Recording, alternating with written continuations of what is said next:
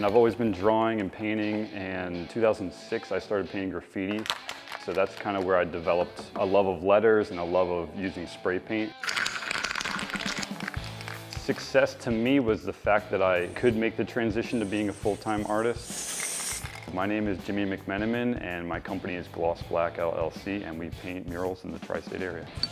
I've been fortunate enough over the years to have like a lot of big names. The Sixers, the Eagles. I did a mural for Duncan as well in 60 ABC, the Thanksgiving Day Parade, and I think that was kind of the inspiration for this mural for Musikfest.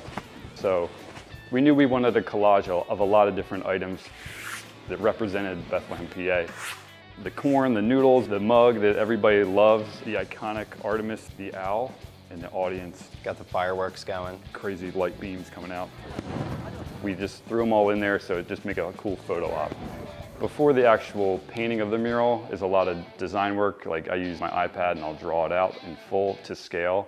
We'll confirm the design. We installed the canvas here on the wall, measured it out, sketched it out, and then just pretty much paint by number at that point. You know, I spent 2 days on it here, just brush paint, spray paint, and a little bit airbrush.